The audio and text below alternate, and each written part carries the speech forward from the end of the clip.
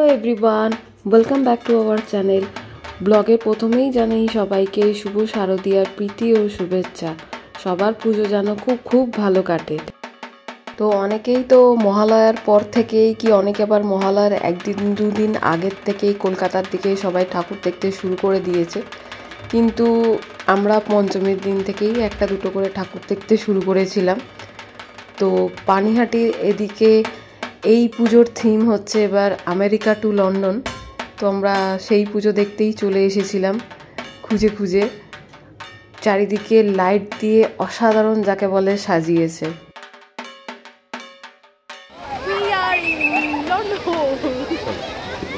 এই হলো প্যান্ডেলের অন্দরমহল।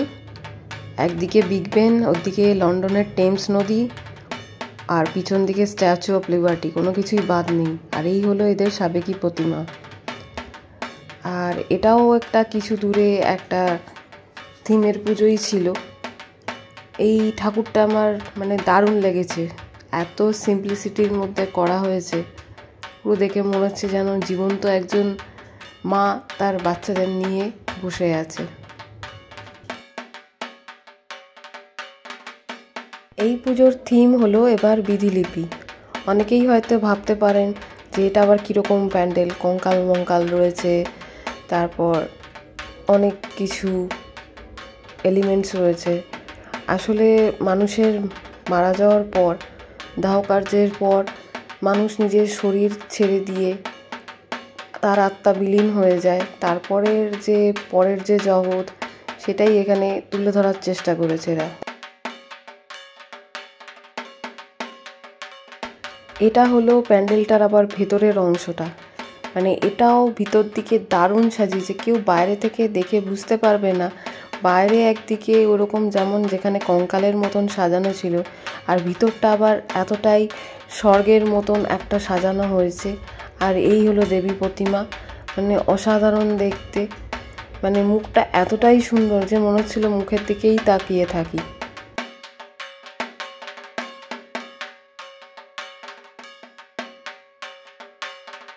আমার চ্যানেলে প্রত্যেকটি প্যান্ডেলের এবং ঠাকুরের আলাদা করে ছোট করে ব্লগ করে দেওয়া আছে। যদি আপনারা চান তো ওখানে গিয়ে অতি অবশ্যই দেখে নিতে পারেন। আর এবার আমরা চলে এসেছি কলকাতার বড় প্যান্ডেলকে টেক্কা দেওয়ার মতন সোদপুরেরও প্যান্ডেল বার্মাসেল।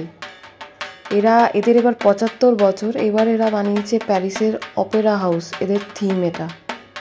পাশে বিশাল বড় স্টেজ করা হয়েছে, সেখানে আবার ফাংশানও হচ্ছে, ফাংশানের ব্যবস্থা করা হয়েছে।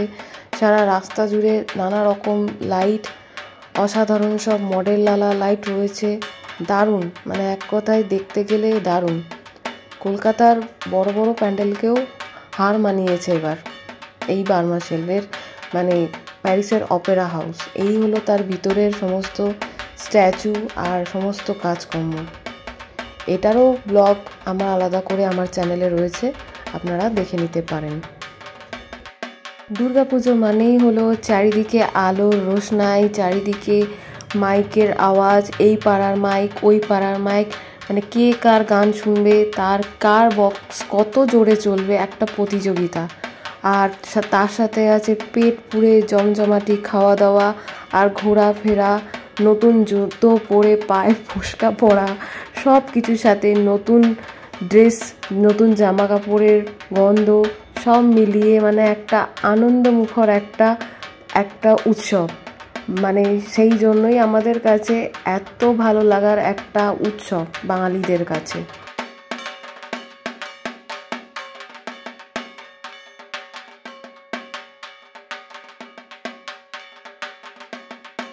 এক প্যান্ডেলের এক রকম থিম। এই প্যান্ডেলের থিম যেমন হচ্ছে বিহারের মধুবনী আর্ট, আর তার সাথে রয়েছে মায়ের এরকম সাবেকি এরকম ডাকের সাজের মূর্তি।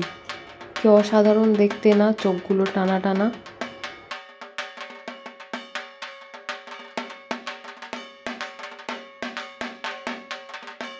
পথ চলতে আমরা এখন এসে হাজির হয়েছি ডানলপের কাছে এই প্যান্ডেলটাতে।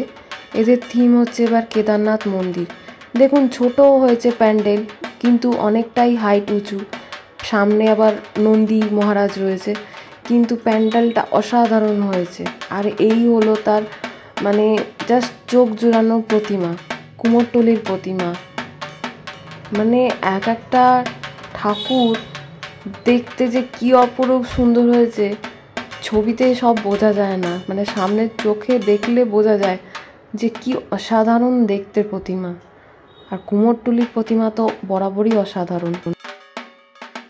আর এই প্যান্ডেলটার মাঝের ঝাড়বাতিটা দেখুন, পাশে দুটো মিডিয়াম সাইজের ঝাড়বাতি দিয়েছে, কিন্তু এই ঝাড়টা দেখুন কি বিশাল বড়, এত চকচক করছে, দেখে মনে হচ্ছে যেন পুরো ডায়মন্ডের। বছরের এই 4-5টা দিনে দুর্গাপুজোর জন্য পুরো 1 বছর ধরে মানুষকে অক্লান্ত পরিশ্রম করে সাংঘাতিক চিন্তা ভাবনা করে এই থিমগুলো সবার সামনে প্রেজেন্ট করতে হয়। তার জন্য মানে থাকে অক্লান্ত খাটনি, অনেক পরিশ্রম, যার জন্য এই সমস্ত এলিমেন্টসগুলো সবাই জোগাড় করে উঠতে পারে, ভাবলেও অবাক লাগে।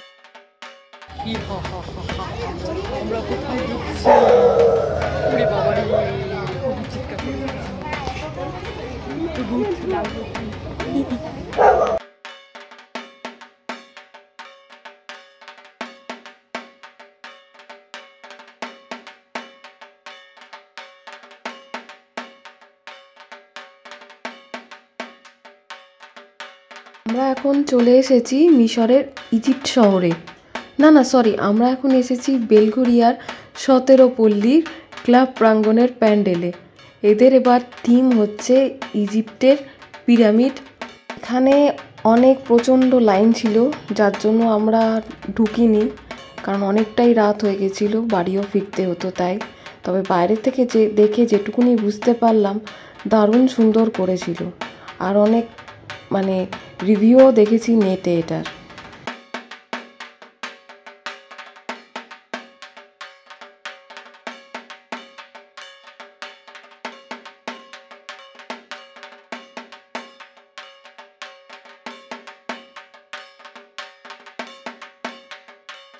না, আমরা কোনো জাহাজ বন্দরে এসে উপস্থিত হইনি, আমরা প্যান্ডেলের সামনেই এসেই উপস্থিত হয়েছি। হ্যাঁ, ঠিকই ধরেছেন, এই জাহাজটা হলো প্যান্ডেল। এটা হলো বরানগরের নেতাজি কলোনির লোল্যান্ডের এবার থিম। ওদের থিম হচ্ছে এবার জাহাজ। সামনে এরকম একটা বড় একটা পুকুর আছে, চারিধার দিয়ে দারুণ সুন্দর লাইট দিয়ে ওরা সাজিয়েছে। আর এই হলো জাহাজ।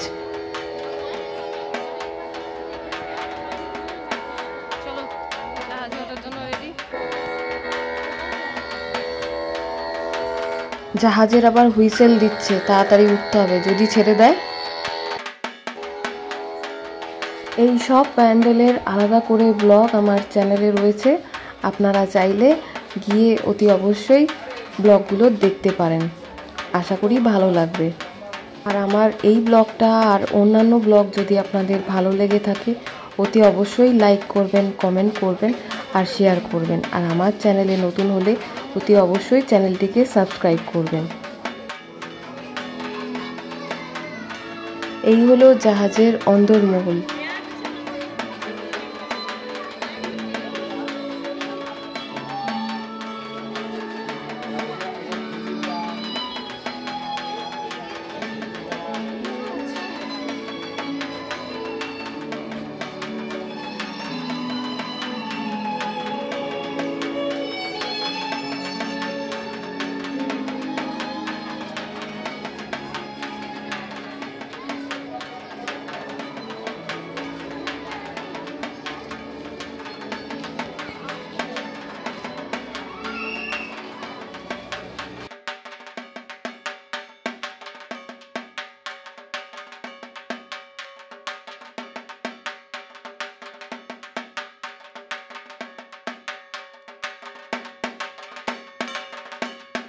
আমরা পঞ্চমী, ষষ্ঠী, সপ্তমী কাটিয়ে এখন অষ্টমীর দিন সকালবেলা স্নান টান করে রেডি হয়ে এখন প্যান্ডেলের দিকে যাচ্ছি অঞ্জলি দিতে। সাথে মা বোনও রয়েছে। হ্যাঁ, আমি এসেছি আমার ছোটোবেলার পাড়ায়, যেখানে এতদিন বড় হয়েছি সেখানে। মানে আমার বাপের বাড়ির পাড়ায় অঞ্জলি দিতে।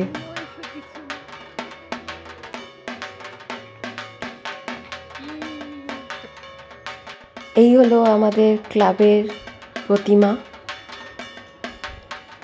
ঠাকুরের মুখটা দেখুন কি দারুণ।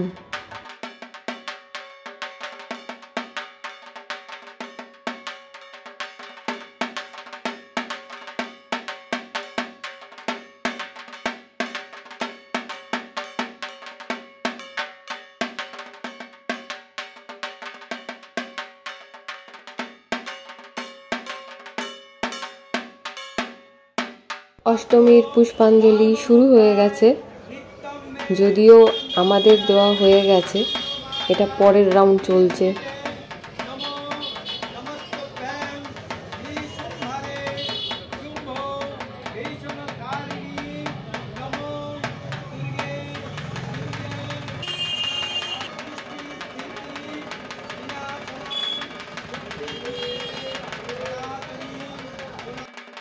আবার বেরিয়ে পড়েছি মহাষ্টমীর সন্ধ্যায় আমার বাপের বাড়ির এলাকার কিছু ঠাকুর দেখার জন্য।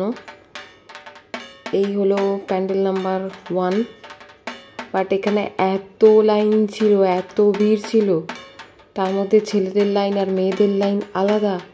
আমরা ভিড়ের চোটে আর ভিতরে আর ঢুকিনি, বাইরে থেকে প্যান্ডেল দেখেই চলে এসেছি।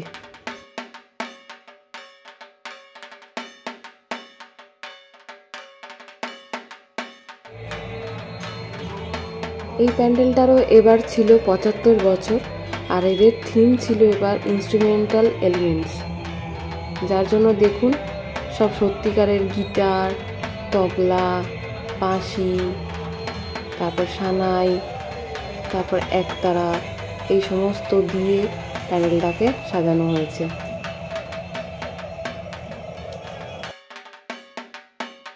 আর এই হলো এদের প্রতিমা, কি গর্জিয়াস হয়েছে না?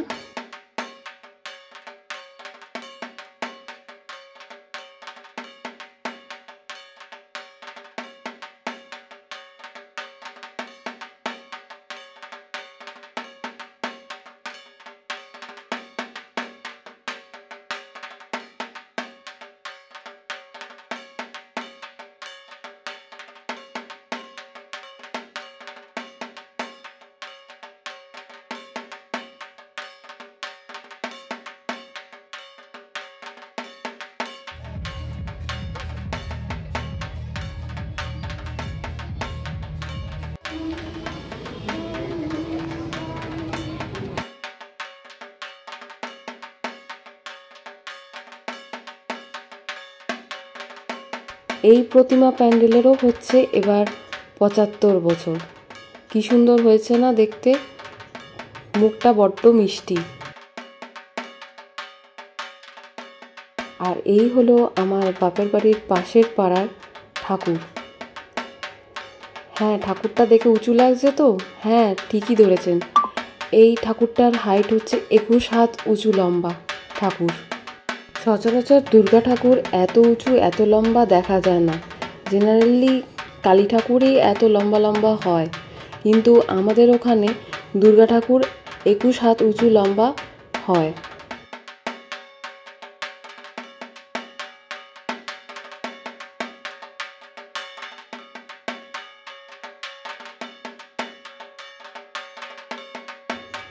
পাড়ার প্যান্ডেলে অষ্টমীর দিন রাতে মা, কাকিমারা, দিদিরা সবার আড্ডা বসেছে। কেউ হাসে না, সবাই সিরিয়াস মুখ করে বসে আছে।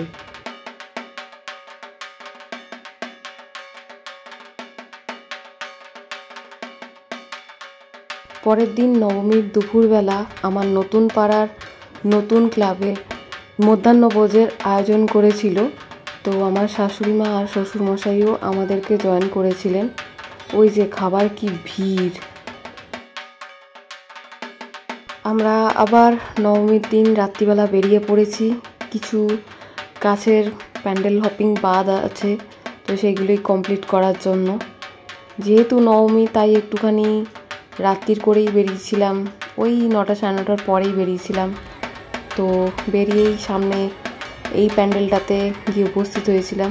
এখানকার থিম ছিল হ্যারি পটারের জাদুনগরী। এই হলো জাদুনগরীর সব ভিতরে মাকড়সা, ভূত, প্রেত, আরও কী সব ড্রাগন সব রয়েছে। যাই হোক, আমার অ্যাটলিস্ট এই প্যান্ডেলটা দেখে মনে হয়েছে এটা দুর্গা পুজোর জন্য অতটা সুইটেবল নয়। এটা যদি কালী পুজোর প্যান্ডেল হতো তাহলে মনে হয় বেটার হতো। তো যাই হোক, এটা ক্লাব কর্তাদের নিজস্ব চয়েস, সেখানে আমার বলার কিছু নেই। তো অনেকক্ষণ ধরে, প্রায় মনে হয় আধা ঘন্টা ধরে লাইন দেওয়ার পর আমরা প্যান্ডেলের ভিতরে প্রবেশ করেছিলাম। এই হলো সব প্যান্ডেলের ভিতরে সব।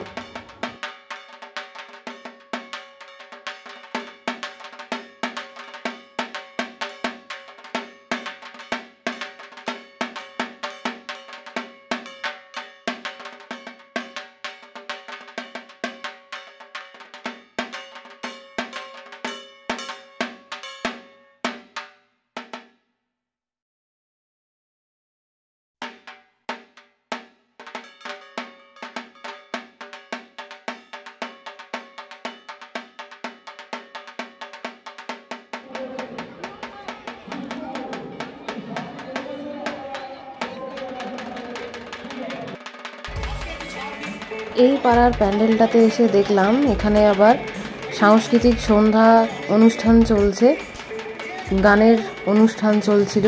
বেশ পাড়ার সবাইরা বেশ মজা সহকারে, আনন্দ সহকারে সবাই গান শুনছিলেন। খুবই ভালো একটা পরিবেশ ছিল।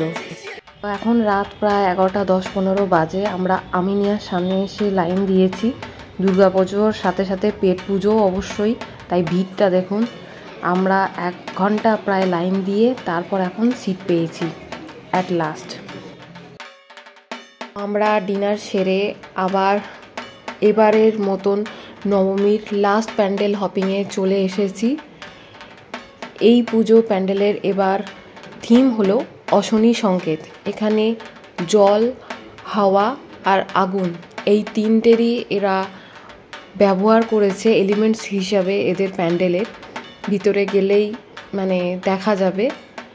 এই প্যান্ডেলের ভিডিও আমার আলাদা করে ব্লগ করা আছে আমার চ্যানেলে, আপনারা চাইলে দেখে নিতে পারেন। খুবই সুন্দর একটা প্যান্ডেল বানিয়েছে, মানে দেখে জাস্ট খুব ভালো লেগেছে। ভিতরের কাজগুলো এত নিখুঁতভাবে করেছে, মানে জাস্ট বলার মতন নয়। আর ওই যে বললাম, একটা প্যান্ডেলের পিছনে 1 বছরের একটা ভাবনা চিন্তা সব শিল্পীর মানে যা থাকে সব উজাড় করে দেয় এরা।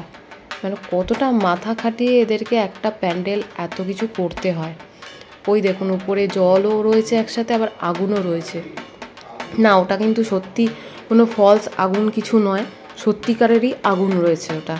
মানে এমনভাবে রয়েছে, মানে জলের মধ্যে দিয়েও আগুন যাচ্ছে কিন্তু অথচ আগুনটা নিচ্ছে না। এই হলো প্যান্ডেলের ভিতরের মণ্ডপ সজ্জা। চারিদিকে নানান কালারফুল লাইটস, নানান রকম কালারফুল এলিমেন্টস দিয়ে সাজানো, আর ঠাকুরটাও হেবি সুন্দর। আর এই হলাম আমরা।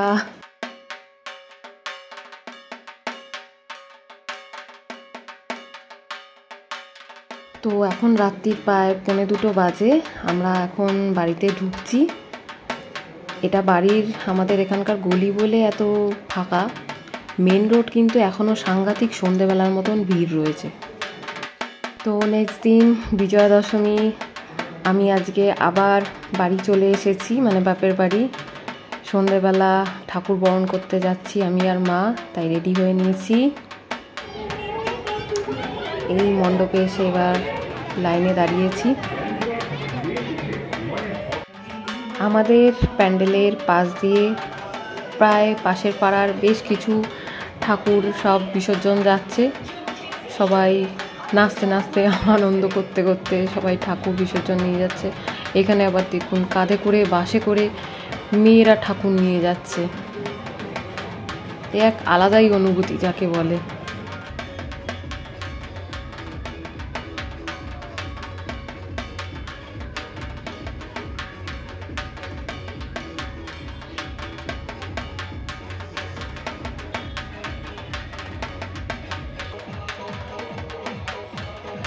আমরা লাইনে দাঁড়িয়ে আছি।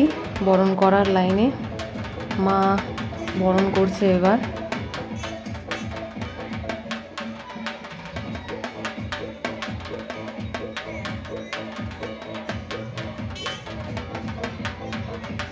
আমাদের বিয়ের পর আমার প্রথম দুর্গা পুজো এটা, তাই এবার ফার্স্ট টাইম আমি দুর্গা মাকে বরণ করছি।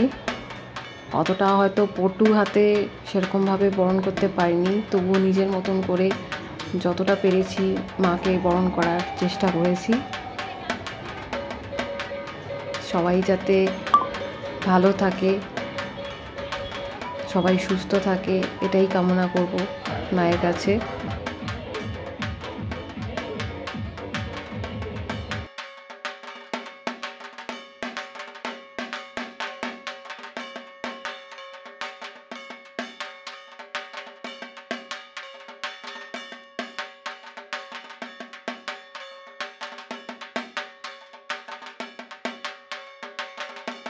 বরণের পরে সিঁদুর খেলা।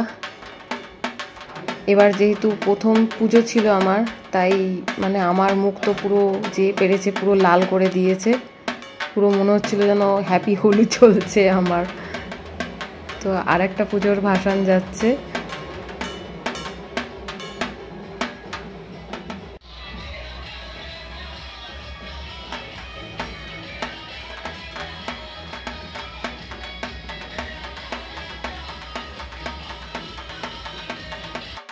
আমার ফেভারিট গণেশ দাদা, বরাবরের মানে অল টাইম ফেভারিট যাকে বলে। এদিকে বোনকে আমি পুরো একদম ভাসান ড্যান্সের জন্য পুরো সাজিয়ে দিয়েছি, শুধু ওর নাচার অপেক্ষা আর কি। এবার এখন মায়ের বিদায় নেবার পালা।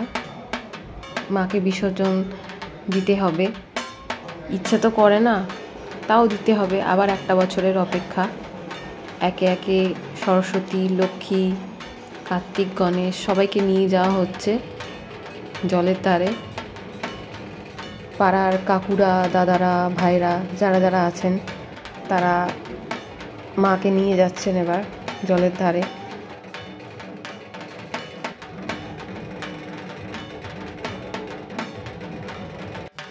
এখানে পাড়ার বড় একটা পুকুর আছে, তো সেই পুকুরেই আমাদের ঠাকুর ভাসান দেওয়া হয়। শুধু আমাদের ঠাকুর বলে নয়, পার্শ্ববর্তী আরও প্রায় 5 থেকে 6খানা প্যান্ডেলের ঠাকুর ওই পুকুরেই ভাসান হয়। বেশ অনেকটাই পার বাঁধানো পুকুর, তার জন্য এখানেই ভাসান দেওয়া হয়। গঙ্গায় আর অত দূরে নিয়ে যাওয়া হয় না।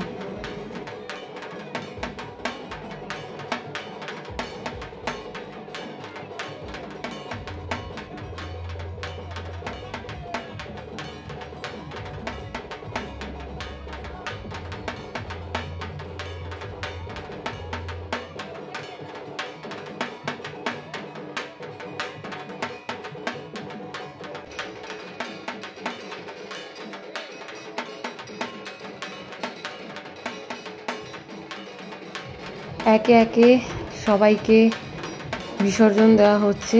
আগে ছেলে মেয়েরা, তারপর দুর্গা মা।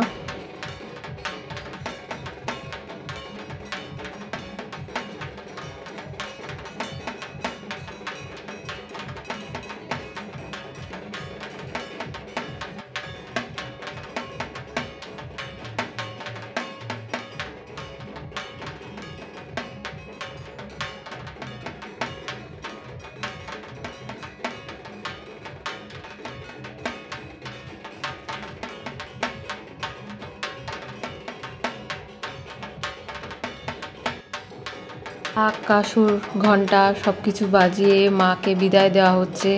কিছুটা আনন্দ সহকারে, আবার কিছুটা দুঃখ নিয়ে মাকে বিদায় জানানো হচ্ছে। আবার আসছে বছরের অপেক্ষায়, যাতে মা আসছে বছর আবার খুব তাড়াতাড়ি আমাদের মাঝে আসতে পারে, মানে আমরা আবার সেইভাবে আবার 4-5টা দিন আনন্দ করতে পারি। তো এইভাবেই মাকে মানে আমরা বিদায় জানাচ্ছি। এই টাইমটা মানে খুবই দুঃখ লাগে, আনন্দও লাগে, আবার খুবই দুঃখ লাগে যে মা চলে যাচ্ছে। এই 4-5টা দিন বেশ আনন্দে ছিল, মানে বলতে গেলে আমার এখনই গলা ধরে আসছে। মানে মানে মাঝখান থেকে মনে হয় যেন কিছু একটা সত্যি একটা ফাঁকা ফাঁকা লাগে।